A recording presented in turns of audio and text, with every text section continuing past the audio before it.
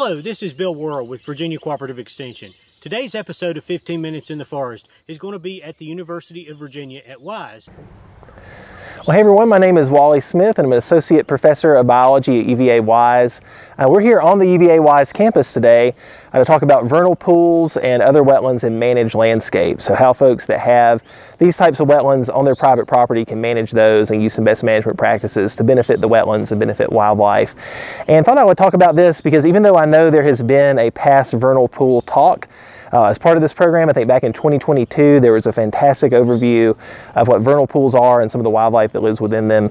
One of the things that we're seeing in Virginia, and particularly in Southwest Virginia, is kind of this misconception that vernal pools are only important when they're in a big, intact, forested landscape, somewhere that's kind of out in the wilderness and you've got a very undisturbed type situation. A lot of our wetlands, though, especially our smaller wetlands in Virginia, are occurring in places like this one. They're very small, they're very isolated, they're pretty shallow typically. Don't look like much more than a mud hole like you see behind me, and they're also located in managed landscapes. Here we're actually on a site that's experienced some former surface mining as well as some forestry activities, so this is a very heavily managed landscape that we have behind our campus, and it forms a great example for some of these habitats and why they're so important. So what I want to talk about first, kind of using this wetland as an example since it's such a small kind of isolated mud hole type wetland, is to talk about first what vernal pools are and why they're so important. A vernal pool technically is just a type of wetland that typically is very isolated, so it's not connected to a stream input, and it also tends to be very temporary, so you don't see it full of water, or at least very full of water, in parts of the late summer and then through the fall, kind of our typical dry seasons here in Virginia. Instead, when we have in the late winter going through the spring into early summer, you know, the rainier season, the wetter season where there's snow melt and a lot of precipitation, then these really small wetlands, which often like this one are just in a small depression on the ridge top, will fill with water and hold that water temporarily, usually only to a few weeks to a few months. And there's a ton of wildlife that uses these habitats even in a managed landscape where I am today. As an example, here on our campus, we have around 20 wetlands. A lot are actually bigger than this one and kind of look more like classic wetland habitats. But when it comes to the habitats that wetland wildlife specifically select for their breeding, this is one of our most productive sites, even though it kind of looks like a throwaway, kind of worthless habitat. To give you an example of some of the species that are here, we've done some work with our students on the UVA Wise campus over the last few years and found that this type of wetland is really critical, especially in formerly mined or logged landscapes for mammals. Typically, disturbance activities will reduce the mammal diversity that you have at a site, but when you've got a wetland like this, embedded within the site, we're finding that that attracts mammals from a lot of other habitats and kind of enhances the diversity that we have. So it's important for a lot of those mammal species, and then in addition, the big interest with vernal pools like this one is amphibians. There's a lot of amphibian species that either live most of their lives here in this wetland, or they come here specifically during certain parts of their life cycles to breed. And this again is one of our most productive sites on campus for those species, even though it's so small. At a wetland like this one, we've recorded around 7 to 8 different amphibian species, different frogs and salamanders that will use it, again, either permanently or temporarily. But depending on where you are in Virginia, a small wetland like this one could have upwards of 10 or more different amphibian species that are there. Our most unique species that we have breeding here that unfortunately we can't see today because we're a little late in the season is the spotted salamander, which is one of our largest terrestrial salamanders, so a pretty big salamander that typically lives up in the forest. It's terrestrial and burrows most of the year, so you're kind of lucky to see them outside of the spring. But in the late winter to early spring months, they will come, in some cases a mile or more across the landscape, to these really small, isolated, kind of unseeming wetland habitats, and those are the places that they'll select to breed. And the males will show up first, the females will show up a few days later. They breed here, they lay their eggs, their larvae or their tadpoles, if you think about them that way, are going to hatch out. They're going to live in this wetland for several weeks to a few months, and then they're going to transform to adults, leave, and then go back into the forest. And these are the only wetlands where you tend to find those species breeding, because there's not fish, which are predators, which will wipe out the eggs and the larvae, and also they tend to retain water just long enough before they dry up for those salamanders to transform. And here again, we have huge numbers of spotted salamanders that come to such a small wetland like this one to breed. So what I want to talk about today, kind of using this wetland and some others as a guide, are some best management practices and some strategies that folks can use if you've got a managed landscape that's been disturbed in some way like this one and some of these wetlands on your property. Again, because we're finding kind of this misconception that a lot of people in Virginia and Southwest Virginia really tend to view some of these sites as not having value when they really do. And this example, just to talk about one best management practice very quickly that can benefit wildlife at a site like this, is simply to kind of follow the leave it alone strategy. That just means if you've got some type of activity on your property, whether that's future timbering that you're going to do, some other kind of road management or trail development, simply try to route your trails and roads and other activities around these wetlands to limit physical disturbance. If you've got, ATVs, UTVs, any kind of equipment operating within the wetland that can crush and kill a lot of these animals, especially in the spring. And here on our campus, we've tried to avoid that. We've got a trail system that runs through here that's non-motorized. And even then, even though it's just foot traffic, we've taken special care to just simply move that trail out of the way so that folks aren't running through the wetland when they're back here. And that allows for it to kind of become a trailside feature that enhances the environment and allows for those wildlife to survive. So this is just one of those habitats where we've got some special protection that we've done, even though it again kind of looks unseemly. And some of the other habitats that we're going to have here behind campus illustrate some of these other practices that we'll see here in a few moments.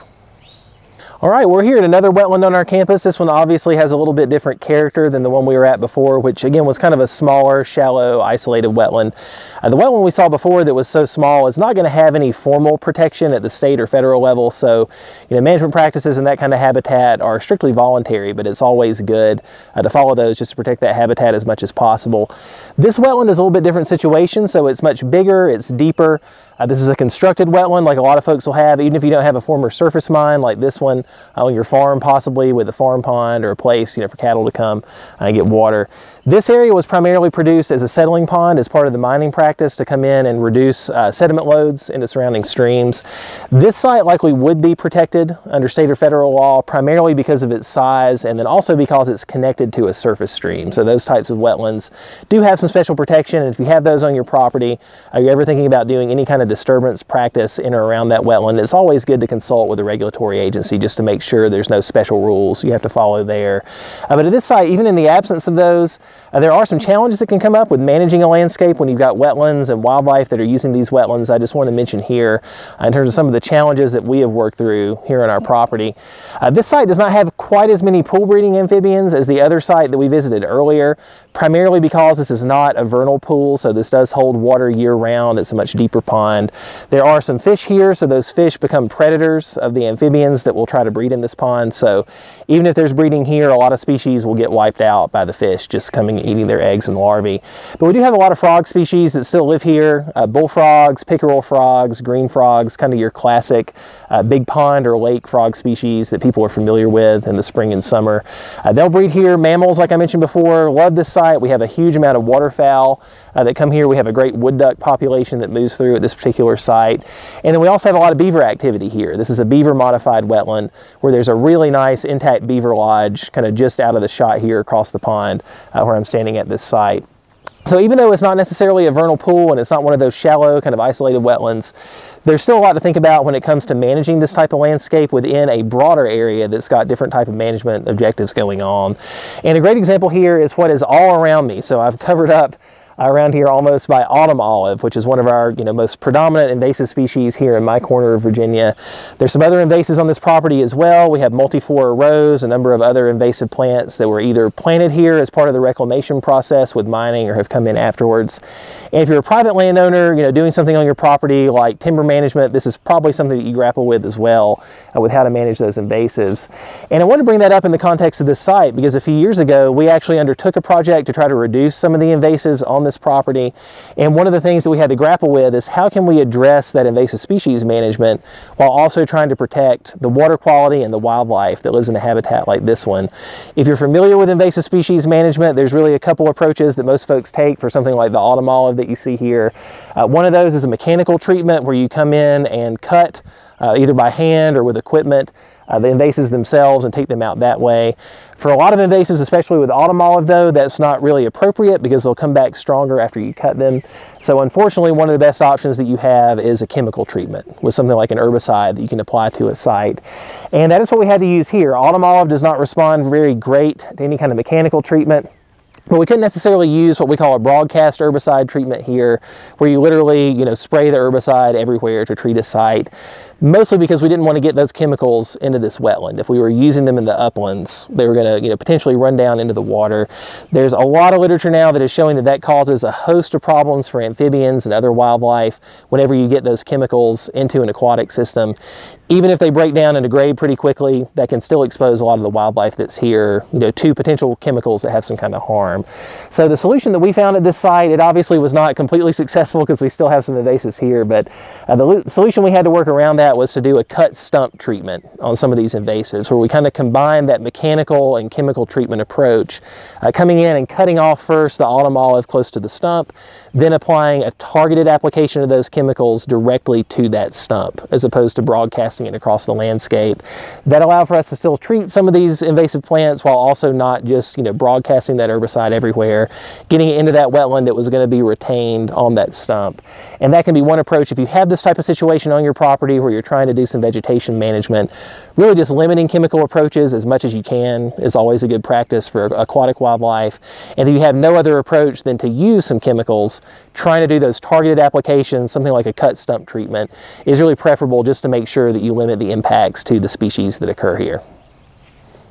So we're finally here at another wetland on our campus that, as I mentioned before with our first site, most people would not look at and think was important at all. It's just kind of a flat area here on the ridgetop where water doesn't have anywhere to drain.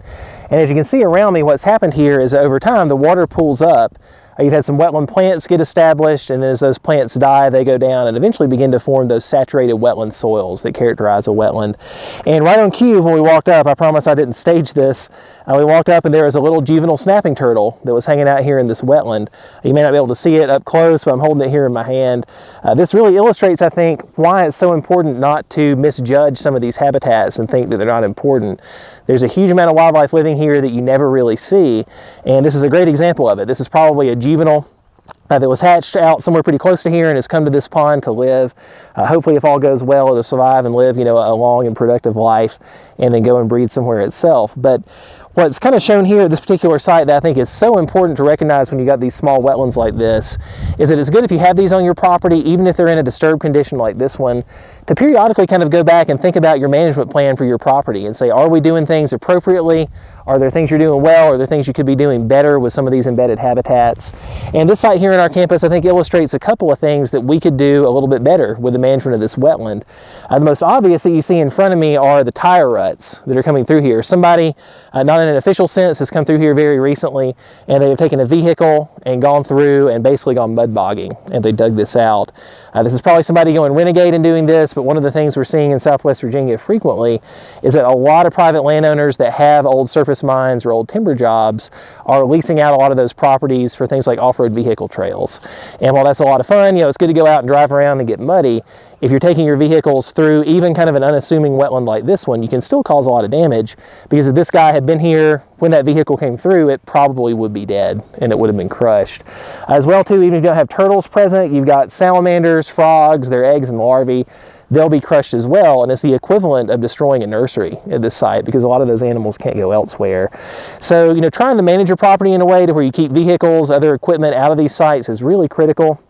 If you've got property that's open to the public for any reason, installing some barriers, some educational signage, letting folks know, stay out of the wetlands with your vehicles. That's a permitted activity. To drive on your property is important. And then finally, one other thing that's a little less obvious, it's a really good management practice here at this particular site, is to make sure that you keep a buffer of unmowed vegetation around the wetland. At this site, we've not done a great job of that. You can see some of the wetland plants around me, but we do mow this periodically right up to the water or to the wetland margin. And that can become a problem because a lot of the animals that live here, like this turtle or the frogs and salamanders that might breed here, they're actually vulnerable to predation. There's predators that learn where these animals are and they come here and eat them. We see a lot of times things like owls at night will swoop down when the spotted salamanders are breeding and take those. So if you've got good kind of thick, tall vegetation and a buffer around that wetland, that's going to make sure that those animals have a place to hide and stay away from predators. In addition, some of our frogs, like our spring peepers, that have a really characteristic high-pitched call in the spring, we heard those actually calling when we walked up here this morning. They'll actually climb up on some of that vegetation to call, and if you cut that down to the level of a putting green, you're not going to have that vegetation, that habitat structure that's there for those species. So it may not always be possible, but whenever you can, you know, these small wetlands like this, give a nice wide buffer of unmowed and uncut vegetation. It's one of those cases where a little bit of an unkempt habitat is actually good for the wildlife. And then around you as well, this is kind of a different site because we're out in the field, but if you can also retain a protected buffer of upland habitat around those wetlands, that's important as well, because a lot of that wetland wildlife is going to live up in that buffer, up in the woods most of the year, and then come down to these sites temporarily to breed or to get water, you know, for whatever reason. So ensuring that connectivity between the upland habitats and the wetland habitats is going to be important. I'll put our snapping turtle friend back here so it can enjoy itself in the wetland. And these are things you can think about even with these very disturbed, kind of unassuming sites, with managing those for wildlife. And so finally, one of the things I want to talk about with all the wetlands we've seen today, whether it's some of these small, shallow wetlands that are isolated or the bigger wetland we saw, is really why care about protecting wildlife there. As I've mentioned a few times now, these habitats don't look like much, so it's easy to discount them and think they're kind of these throwaway, disposable habitats, but they're actually really important for a number of reasons beyond just the wildlife themselves. One of those, you're thinking about kind of a more human relevant reason to protect some of these wildlife populations, is that a lot of the amphibians, especially in these wetlands, love to eat things like mosquitoes that are a pest to humans or even a vector for human diseases. So if you keep a really good healthy amphibian population here, they're going to do their thing, they're going to eat what they're going to eat, and that in turn can kind of be a natural type of pest control to keep some of those populations down. And in addition to that, kind of more broadly, amphibians, especially in these wetlands, are going to be both predator and prey. So they're going to eat a lot of different animals. There's also going to be a lot of other animals that will come and eat those amphibians, and that makes those amphibians an intermediate link in the food chain or the food web, where they're getting eaten and they're also eating a lot of stuff. When that happens, they're not just getting eaten, but they're also moving energy and nutrients throughout the landscape, especially for those animals that live up in the woods and come down to these wetlands temporarily and then go back. If they get eaten here, they're inserting nutrients and energy into this landscape that was somewhere else initially. If they come here and feed and then they go back into the woods, they're doing the same thing in reverse. They're transferring some of those nutrients and energy back into the forest around them. So if you're managing your private lands for a healthy forest, keeping that in mind is really important. The more intact you can keep that food web and keep the links in that food chain there, the better off it's going to be for the forest as a whole, because ultimately all of these organisms are part of that ecosystem, and the behaviors that they do, the functions they have in that ecosystem, they're going to be basically a natural form of insurance to make sure that that forest stays healthy long term. Thank you for joining me for today's episode of 15 Minutes in the Forest.